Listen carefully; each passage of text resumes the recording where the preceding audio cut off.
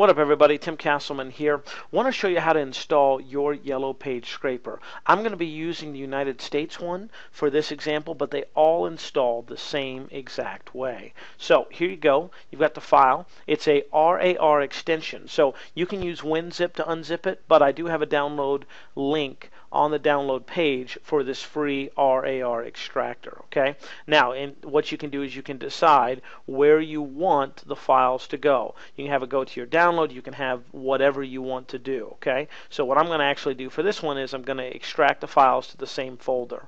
Now, because this is on the desktop, right? No big deal. And then the next thing I like to do, actually the very first thing I do, is I create a shortcut. And I always put that on my desktop just so I have easy access to do that. And you can see, by the way, there's the folder it creates right there. Now, what happens is it loads up, okay, and once it loads up, it'll be ready to rock and roll. This is the screen you'll see when it's loading. And then the main file will pop up there. And I like to make mine full page right there. And then all you do is simply this to use it. I load the Yellow Pages. You'll see that it pops up there. It already pops up my city and state. Okay, we're just actually going to do doctors. How about that? We'll do actually eye doctors for this example. And then what you do is you click Find. And you'll see here we have 102 results. What you do is you go over here to this Analyze button. And it pops up and it says, hey, we found 102 results containing 4 pages. If you want to scrape all the pages, you do that. If you just want to scrape the current page, you do that.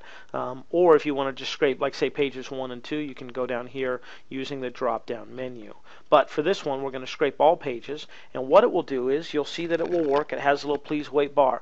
Now, we do have a buffer built into this to ensure that we don't trip any filters or anything like that with the Yellow Pages. So it does take a little bit of time. So if you notice a little bit of delayed response time, that is intentional. If you're super concerned about it, I highly recommend you use a proxy. However, if you just use it and use it with good judgment, okay? Obviously, don't try to scrape 9 million results in 4 seconds and then wonder what happens, basically, okay? And then once you're done, you export to a CSV file. So for this, I'm going to do it on the desktop, and I'm going to do iDoc just so we can see it. Now, something key and critical to remember. This information is only provided via the Yellow Pages, and it's only provided based on the information provided to the Yellow Pages. So if there's a website out there in the interwebs, but it wasn't provided to the Yellow Pages, the scraper will not find it. It only scrapes information based off the Yellow Pages. All right? So just understand that when you're looking at it. Now, occasionally you'll get a little pop-up box that happens like that. You just drop it there. And as you can see, eye doctors right here. And I'm going to make this a little bit bigger so you can see it. What it's got is the business name, the address, the city, the state, the zip code, and websites. And again, it's only going to have the information that's provided to the Yellow Pages. So where you see that there is not a Yellow Page, or excuse me, a website listed, it's because it wasn't provided to the Yellow Pages, not necessarily that it does not exist. It also has the phone number as well, but again, it exports it to a nice little CSV file. Now, if you have any issues or anything like that, feel free to contact me at my help desk. That's the best way to get in contact with me. The way that you do that is you go to Timothy Castleman, Timothy Castleman,